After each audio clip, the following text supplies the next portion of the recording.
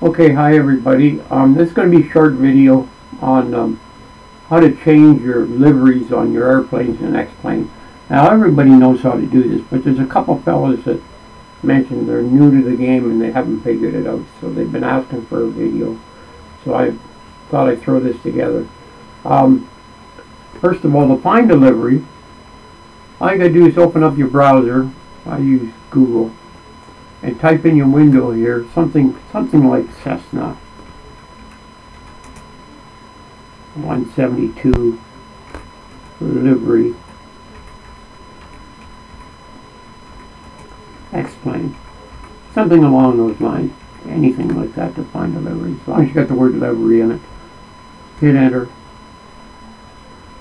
and you get a whole bunch of them coming up.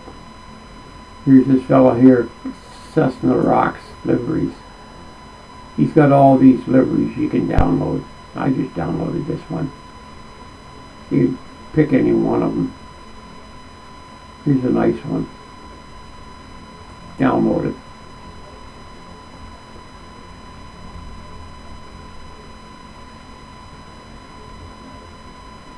It can't be downloaded securely. See what that says.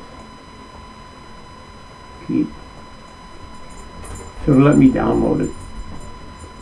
That's my issue. That's my antivirus warning. So then you can open this up and see there's the livery right there, right in your zip file. And what you got to do is you got to go to your X-plane.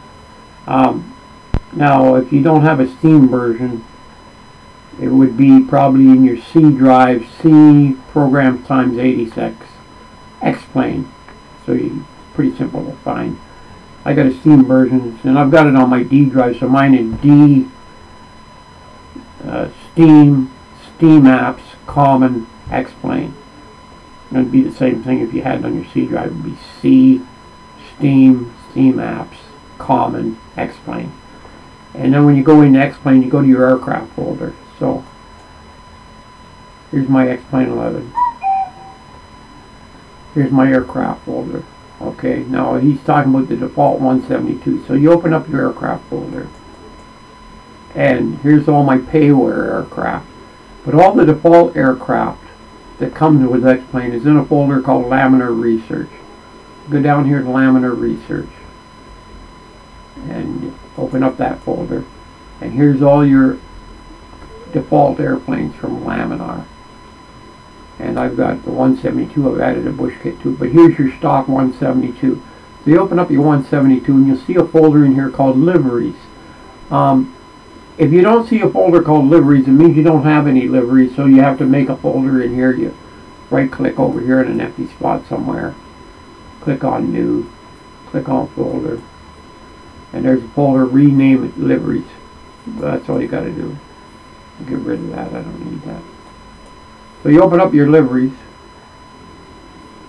Open up your liveries folder, and those are all my different liveries I have for the 172. And I'm going to add this one, so I just left click on it, hold down the mouse button, drag it over in here, and let go, and it's added it.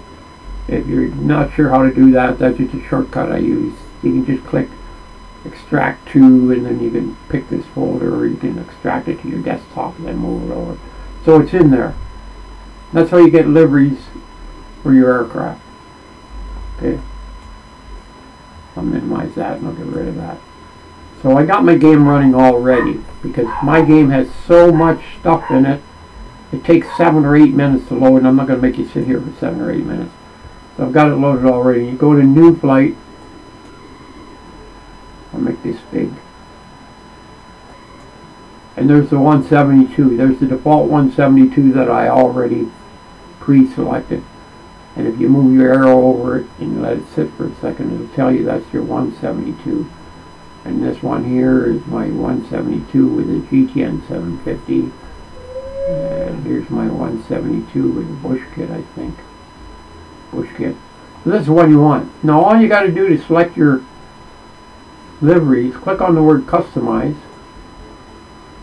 and then you can use your mouse wheel and you see all my different liveries.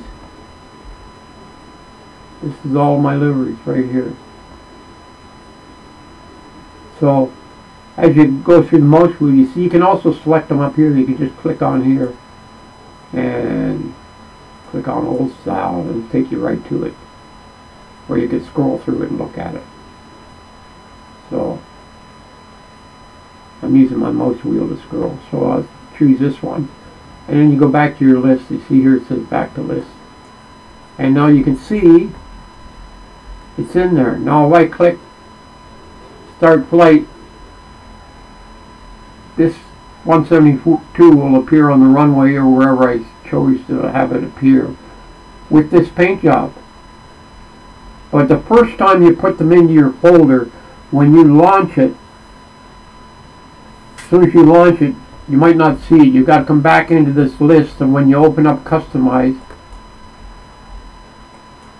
you see a button here. It's not here now, but there will be a button here that says generate or regenerate icons. You got to click that button and it'll reload. The plane will reappear on the runway and you'll see all the paint jobs being added to it. Yeah, I could take this one. As long as you got that airplane in between these two arrows, go back to the list. That's the paint job it'll have. So that's all there is to changing your liveries. So I hope this helps you guys on my recording.